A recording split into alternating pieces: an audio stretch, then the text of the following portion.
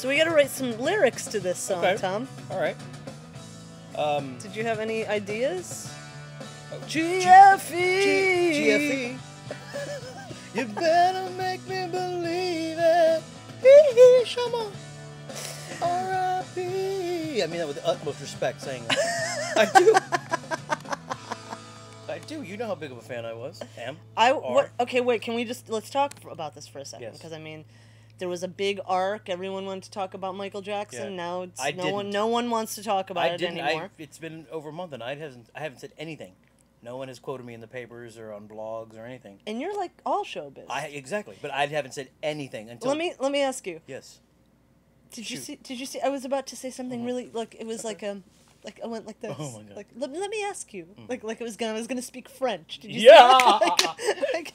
Okay. So what happened to you when you found out the news? Working in news, as I do, I don't want to say the word privy, but we'd kind of got word like maybe 20 minutes before it was out, you know, like Really? this, that, yeah, because we have to get everything, breaking news, et cetera, et cetera. I don't know, 15 minutes before. So I went downstairs and I was really hungry, and I went to a Wendy's that's in our work. You know, there's a Wendy's, fast food for you people watching in Slovenia. And the people behind the counter were like, "Oh, did you hear Michael's cardiac arrest?" And oh my God, and one of the guys who actually worked, I didn't know, but he worked at my company, was like, "Oh, he actually passed away. He's dead. It's official. They haven't announced it yet." And the workers were like, "Oh, really?" And, you know, and I was in line, and I was like, "Wow, that's a scoop." And then of course, it was breaking news like 20 minutes later, and that's how I officially heard. I had heard, before I went downstairs, that he had went into cardiac arrest, the ambulances, Neverland, Emmanuel Lewis, Corey Feldman, but I didn't know he had officially passed away. Okay, until but my question is, how did you feel? It was weird. I don't know. I didn't, because I held him in very high regard. I mean, I know everyone always, dissed him and Wacko Jacko and all that shit and Bubbles but I always thought he was really awesome, personally. I mean, I really, really did. Because I was 10 when, growing up, my parents were so into music, I got to hear those Jackson 5 records, and when Off the Wall came out. And so I was 10 when Thriller was released. So when you're that young and you're so impressionable, and it's, I remember people learning how to do the moonwalk and parachute pants and, all that stuff. And it's like a big, it was... So, some of my colleagues at work are like, 20, and they're like, well, what's the big deal? I shook his hand in '84. Really? Well, did you see the victory tour? During the Jackson's victory tour. Really? God, Did you hear him pull that right out of, did you hear that? There's no question. You can't step to Tom with any kind of tour trivia. I didn't even need to say, oh, I shook his hand in '84. Oh, really? You saw the victory tour? Why don't you tell us the set lists, Tom? Tell us the set lists. You know the set lists from the victory tour? I do, actually, but I'll look like a nut reciting the set all right. list. I mean, you already just showed Yeah, that, but I can't, you saw the victory can't. tour? Oh, yeah. Where'd Okay. you, what was it, Tampa Stadium? No, New York City. Oh, you were here? I didn't actually Oh, that's see, right. I didn't actually see the victory tour. I went to the after party, which was at the Limelight. And you shook his hand? And I shook his hand, and I also shook Diana Ross's hand that night. Yeah.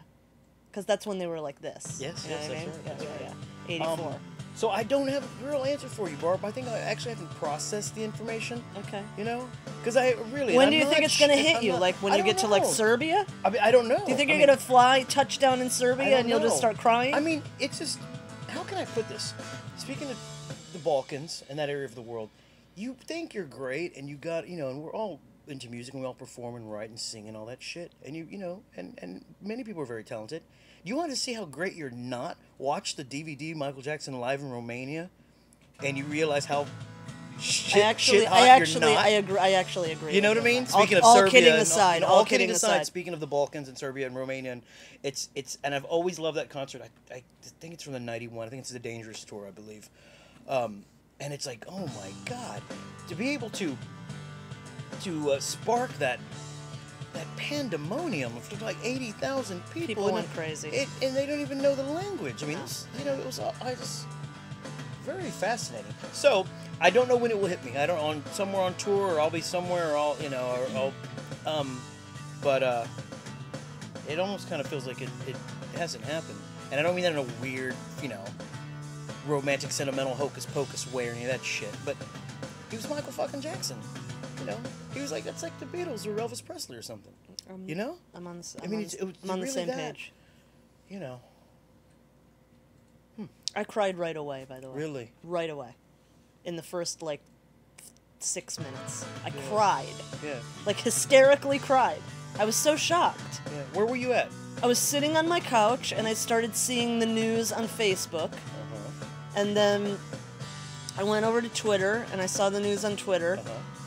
And then I saw a couple people were like, oh, no, it's not true. He's not really dead. So I just thought, okay, I'm not going to trust Facebook or Twitter on this. I'm going to go to CNN.com. Okay. So I went to CNN.com. It was, streaming live. And within 2 minutes, they had, said, yeah, he's dead. And so I sat there, and I was like, wow. That came out of left field. I didn't expect that at all, right? And I had all my windows open. And within a couple minutes, the car stereo orchestra on the streets was so loud of Michael Jackson music. Yeah. And I had it was so loud that I couldn't hear I couldn't even hear CNN anymore because the car stereos were so loud coming in my windows. So I pressed mute on my computer, and then all of a sudden I looked up on CNN, and they had this slow motion shot of him going through the paparazzi through a crowd with the sunglasses on, slow motion, and I heard the orchestra of car stereos, and I looked at the screen, and I just burst into tears. I just started crying. I didn't expect it at all. I really started crying hard. I don't know. I mean, I looked at the screen, and I just thought, he was so misunderstood. Yeah. But he was he symbolized this thing that was I don't know. He tried to give people joy. He really did try to do that with his music, and he did. And he did, yeah. He achieved it.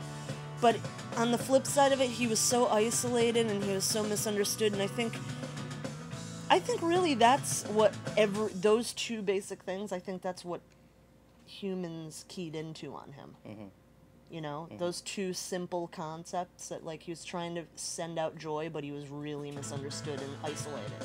I think that's why people loved him so much. But maybe I'm reading into it too much. Yeah, it still doesn't feel real to me, I think. Anyway, we're not going to obviously